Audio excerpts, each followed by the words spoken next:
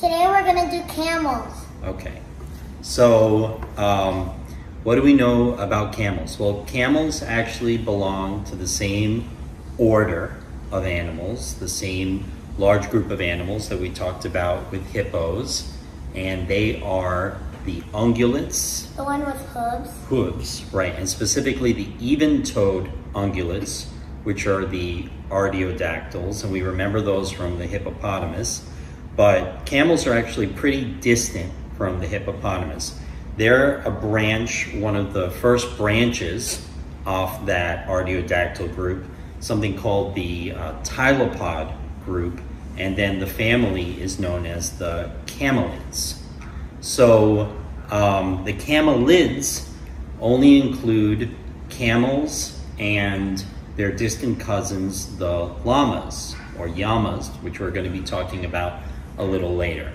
So camels can be broken down into two kinds of animals depending on whether they have one hump or two humps. So do you remember what you call a camel which has just one hump? It's called a dromedary. A dromedary. Right, and the camels which have two humps are called Bactrian camels. And the camels with two humps, actually only 1 out of 16 camels are camels with two humps, and the other 15 out of 16 are dromedaries. So there are a lot more dromedaries than camels. Dromedaries are in this area over here in Arabia and the north of Africa, and some in Persia and Pakistan as well. Meanwhile, camels are in Central Asia, kind of like Xinjiang area of China, Mongolia. Their habitat has shrunk a lot, which is why most of the camels now are dromedaries. And in fact, there are a lot of dromedaries in Australia because they used to use them. They brought them over on boats from Africa, and they used them a lot in the deserts of Australia. They were very useful animals for carrying stuff, but once they started using trucks, they didn't need the camels anymore, and they just set a lot of the camels free, and now they're feral, which is kind of like being wild, but there's hundreds of thousands of camels roaming free in the deserts of Australia. Because because in the deserts, the camels usually don't sink in it. They just stay on top. That's why they're adapted. They're well adapted for the desert, and we're going to talk about their adaptation. And llamas are the other group that are in the family of camelids. And llamas, of course, are kind of different from camels.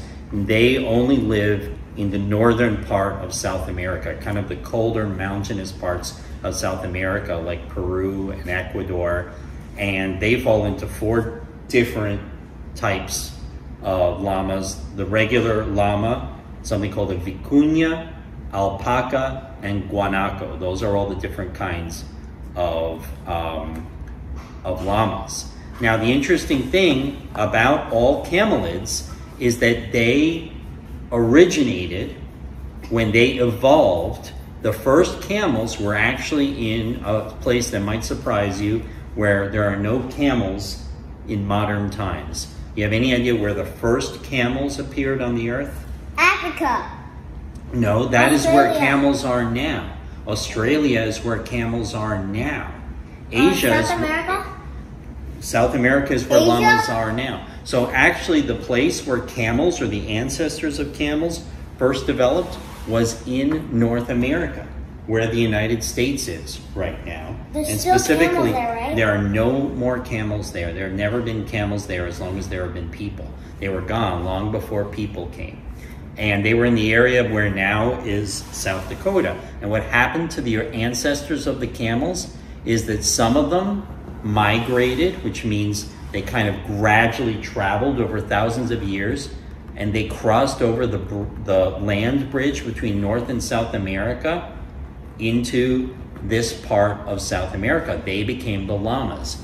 The other branch went north And there used to be land connecting what's now Alaska with what's now is Russia. And they crossed over that land bridge, much like people did, except people were coming the opposite direction. From Asia to North America, they became the Native Americans. But camels were going the opposite way. They went all the way through Siberia in the north. Some of them stayed in Central Asia. The two humps, they became the camels. Some of them kept going to Arabia, and they became the dromedaries. And then eventually the Arabs brought them into North Africa, where now the largest population of camelids is. They are now one-hump dromedaries. So let's watch a little video over here about the original camels. In 19th century Australia, English settlers set out to explore the continent's vast interior. But the hot, dry climate of the outback was too harsh even for the most resilient horses. So settlers and traders enlisted the help of another domesticated animal that was up to the task, the camel. Thousands of camels were imported to Australia to work as pack animals on expeditions and trade routes. They continued across the continent until the early 20th century, when they were effectively put out of business by the arrival of the combustion engine. Their services no longer needed, the camels were set loose in millions of square miles of arid desert where few animals could survive. And those camels didn't just survive, they thrived. Today, that feral population numbers over 1 million. With their wide feet to help them walk on shifting sands and their fatty humps to store energy, camels are famous for the adaptations that allowed them to flourish where most other large mammals would perish. But the fact is, camels didn't originally evolve in the desert at all. They didn't even evolve in Africa or Asia, where they live today. The story of the camel begins over 40 million years ago in North America, and in an environment you'd never expect, a rainforest. The very first possible member of the camel family is Protylopus, which appears in the fossil record about 45 million years ago, in what were once the rainforests of southwestern North America. Today, the Southwest makes you think of red rocks and cactus, but during the Eocene epoch, it was lush, balmy, and very rainy. Protylopus was well suited to this environment because it was an artiodactyl, an even-toed hoofed mammal whose members today include antelope, deer, and pigs. So you might say Protylopus looked more like a tiny deer than a camel because, unlike today's camels, it walked on 4 toes, all capped with hooves. And Protylopus also didn't have a lot of the other traits that we associate with members of the camel family, like long limbs and long flexible necks. In fact, Protylopus is so strange that it's sometimes put in a family with other kind of bizarre, not quite camel creatures called the Oromaricidae. So you'd be forgiven for not seeing the family resemblance. But Protylopus is still considered one of the earliest known tylopods because it had many of that group's more subtle but defining traits, like having incisor teeth in the upper jaw and sharp tusk-like teeth in the lower jaw. And speaking of its teeth, there's one more weird thing about this very tiny camel. A closely related group of artiodactyls called ruminants have 4-chambered stomachs that help them digest grasses. But Protylopus and his descendants have had to make do with less efficient 3-chambered stomachs. So Protylopus was more of a browser, preferring a diet of soft leaves and fruit over grass. A preference that will play a big role in this evolutionary story. And as the Miocene went on, camels were definitely getting bigger and heavier. Megatylopus was one of the biggest camels ever at 3.5 meters tall, which is 1.5 meters taller than most camels today. And Megatylopus is also one of the first camels that we're pretty sure had that other famous camel feature, a hump. It had spines on the vertebrae just below its neck that were incredibly long, perfect for supporting a fatty muscular lump of tissue. Those fat stores probably helped Megatylopus as it paced across the ever-expanding grasslands of North America, acting like a snack pack in areas where food was scarce. But while Megatylopus wandered far and wide within North America, a close relative would be the first camel to leave the continent. Sometime in the Miocene, Camels crossed the Bering Land Bridge into Asia, changing the course of camel history. The earliest fossils of this camel have been found in Nevada, dating back about 12 million years. But by 7 million years ago, this intrepid explorer had already made it as far as Spain. Its fossils have been found throughout Europe and Asia, in places like China, Russia, Turkey, and Romania. Camels, the genus of modern camels, was the first camelid to evolve outside of North America, and it and its descendants are what are now known as the Old World camels. But they had to wait a few million years before their favorite travel companion hit the scene, by which I mean us. Once humans and camels found each other, both animals would be changed forever, because we domesticated them, but only some of them. About 5,000 years ago, humans in Asia managed to domesticate some members of the species Camelus bactrianus, the Bactrian camel. These are the double-humped camels that originated on the steppes of Central Asia. But there was a whole population of Bactrians that were never domesticated. And DNA evidence has revealed that, by 700,000 years ago, the wild and domesticated Bactrians had diverged enough that they had become 2 species. Today, only about 1,400 wild Bactrians are still alive, the only truly wild members of the Camelus genus. And around the same time that Bactrians were becoming domesticated in Asia, another species, the dromedaries, were starting to be used by humans around the Arabian Peninsula and the Horn of Africa. Those dromedary camels are the species that was sent to Australia in the 1800s. But Old World camels aren't the only members of the camelid family, and they're not the only ones that we have domesticated. While relatives of Old World camels were roaming the Arctic 3 million years ago, another one was traveling in a different direction. Members of a genus known as Hemiachenia left North America to go check out South America, which had recently become connected by a land bridge. And Hemiachenia likely became the direct ancestor of all of South America's camelids. This includes the wild guanacos, which eventually gave rise to the llama, and the wild vicuña, from which alpacas are descended. So, we're going to talk about what changed in camels that allows them to survive in the desert. Now, what is different about the desert from, say, a jungle or a savanna? What is special about a desert? Yes, Ian?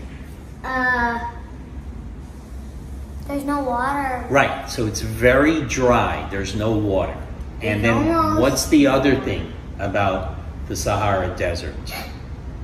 They have no trees. Not that much No trees, and there's not much to eat, right? There's no water, there's very little plants to eat, and it is also very hot. So camels had to adapt to little food around, very dry and very hot. So what we call it when animals change over time, they evolve. The process is called adaptation, right? So it's hard for the animals to survive in the desert, but every camel baby is a little bit different. And some of those differences make those camel babies more likely to live and have their own babies than other camels. And when those camels have their own babies, they have those same, what we call traits, those same features that their parents had, and those features become the normal features of camels. That is the process of adaptation that takes hundreds of thousands or millions of years to take place. So what are some of the adaptations of camels? Well, what's the most obvious thing that a camel has that no other animal has? Humps. Humps, right? So everybody knows camels by their humps. And you know what's in those humps? It's not water. Some people think it's water. It's basically food, but it's fat. Food gets stored in animal bodies as fat. So they store fat in their humps. Oh, like they even store water in their humps. Well, they don't store water in their humps. Some people think that they store water in their humps, but actually it is fat. However, there is water in fat, and they can generate water from melting down the fat in their humps. So camels can, however, keep water all over their bodies, and they can go 10 days without water. When they do find water and they drink, they can drink an enormous amount, 53 gallons. That's something like a whole bathtub full of water that they can drink in one spot. And other animals, or certainly humans, if they tried to drink that much water, you know what would happen to them? Puke. Well, they would probably puke, but if they didn't need to puke, go to the bathroom really good. they would die. Because if you drink too much water too fast, it messes up the salt balance in your body. And when you mess up the salt balance in your body, it injures your brain, it injures your blood. So camels have specialized blood, specialized brains, so that those kind of changes in the salt balance don't cause damage.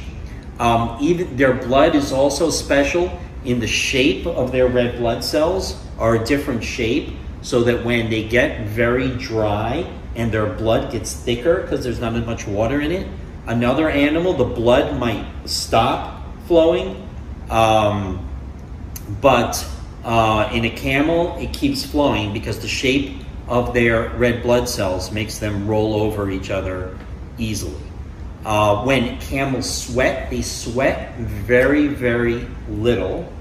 Sweating is important for losing heat, because the heat inside the body heats up the water and makes it evaporate into the air. So the water on the surface of the body takes away the heat out of the body.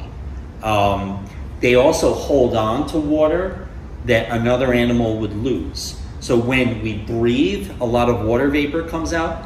Camels bring that water back into their bodies through their nostrils, where other animals just lose it. They also have specialized kidneys. You remember what the kidneys do? The kidneys decide how much water you're going to save, and they get rid of waste. Camels can get rid of the waste in their blood with a lot less water than other animals. And when they pee, it comes out really thick, almost like maple syrup, not like the pee of other animals. And when they poop, their poop is very dry as well. They have actually a thick coat that you think would make them hotter, but actually the thick coat prevents the heat from the sun from getting into their bodies. It's insulation against heat.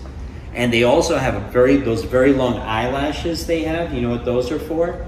Cover their eyes? They are, but what are they trying to keep out of their eyes? The sun. The sun, and also the sand, because there's a lot of sand blowing around in the desert. And they even have a third eyelid to help keep their eyelid closed in sandstorms. Let's watch, this one's only a minute long. We're gonna watch a video about adaptations of camels. Camels are very well adapted to live in the desert, which is hot and dry during the day, but cold at night. They have adapted thick fur on the top of their body for shade, but thin fur everywhere else to maximise heat loss. A large surface area to volume ratio also helps to keep them cool, because heat has more places to escape from. But camels have adapted to tolerate body temperatures of up to 42 degrees Celsius. It's actually a myth that camels can store water in their humps, but they can go for a very long time without drinking water, and they can drink up to 46 litres in one session. They lose very little water through perspiration because their body temperature changes throughout the day, so there is no need to perspire. They also lose very little through urination because their kidneys concentrate urine. Their hump is actually a fat store, which can be respired to release water, and this allows them to go a long time without food, which is scarce. Camels have adapted to have very large flat feet to spread their weight on the sand, and the skin between their toes helps to stop them sinking. They also have 2 sets of eyelashes and large slit-like nostrils to keep the sand away from their face. Another important difference between camels and the other animals, or the animal that we last talked about, hippo, is that camels, both camels and llamas, have been domesticated. Do you guys know what that means? Domesticated means humans took the animals and basically got them used to being part of human society, which means that humans use them for various purposes, and the animals depend on the humans for food and to live, and really could not survive without humans. So do you know any other animals which are domesticated? Horses. Dogs, horses, right? Bunnies? All the animals that you find on a farm. So cows, chickens, sheep, goats, cats are all domesticated animals. Right. So this happened actually like 5,000 years ago. So a really long time ago, before even people started writing things down, they had already domesticated camels. And they had very important purposes in Arabia and in North Africa. They used them to ride like horses. They even used them for battle and wars, riding camels. They used their hair to make clothing and tents. They used their meat. They ate the camels. They drank their milk. So camels have a very, very important part in the human history in Arabia, North Africa, and Central Asia.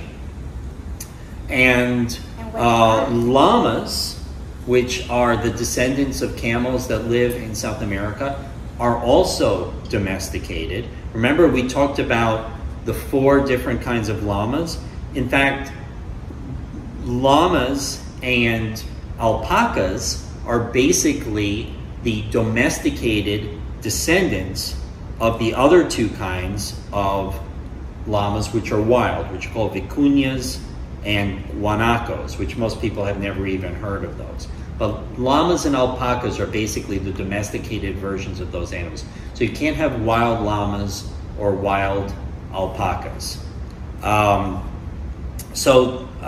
They are very important for the native indigenous people of the northern part of South America, in Peru and Ecuador.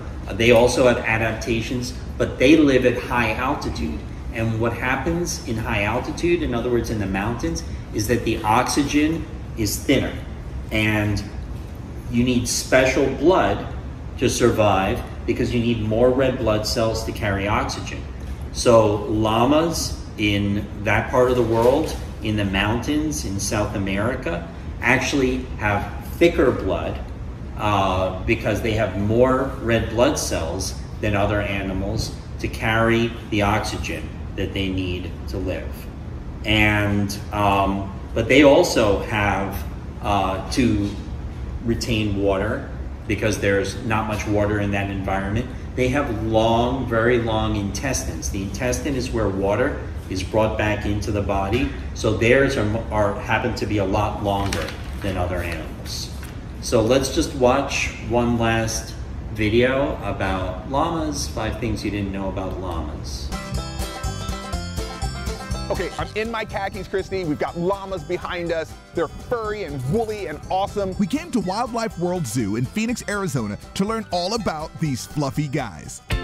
Starting with the llama mamas. They are pregnant for nearly a year at 350 days. Wait, so one of these llamas is carrying a baby llama for a year? Yes. And baby llamas, also called crias, are born weighing between 20 and 35 pounds. They're jumping around same day that they're born. It's pretty amazing. Nothing like a human baby. Next, their cousin is the spitting camel. When you talk about the baby llamas, oops, the llama just sneezed and I thought it was actually angry and spitting. The urban legend is that camels will spit at you. What about llamas? Okay, so llamas definitely do the same. Okay, because we're really close. The good news is they only do it when they're agitated. Usually they'll just spit at each other. The third thing you didn't know about llamas, they are often confused with alpacas, but Christy says alpacas are a little different. Their fur is a little bit softer, their face is a little bit shorter, and their ears aren't quite as big. To me, they look like a giant standard poodle. They're so fluffy.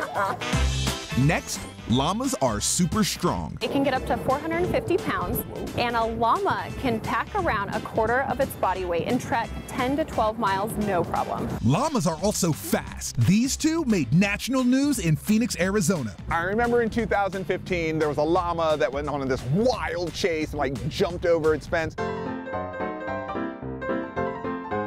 Llamas are really quick. And finally, they can be extremely protective. I mean, who needs a guard dog when you have a guard llama? So it's a llama that's armed with its really unique adaptations of very heightened smell, eyesight, and hearing. Which makes it easy for them to detect predators and alert the others. They are amazing, and everyone's really starting to find out just how amazing these creatures are. That's 5 things you didn't know about llamas.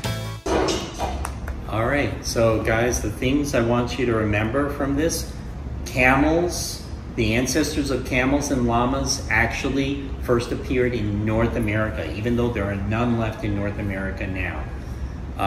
The ancestors of camels went in the west direction and ended up in Asia and then ultimately in North Africa. The ancestors of llamas went south and ended up in the mountains of South America.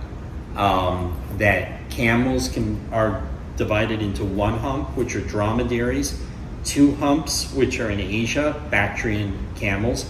Camels are incredibly well adapted to the desert, hot, dry environment with many different special mechanisms in their bodies for holding onto water, holding onto food, and being able to replace water in their bodies very quickly when they get a chance. Can llamas do that?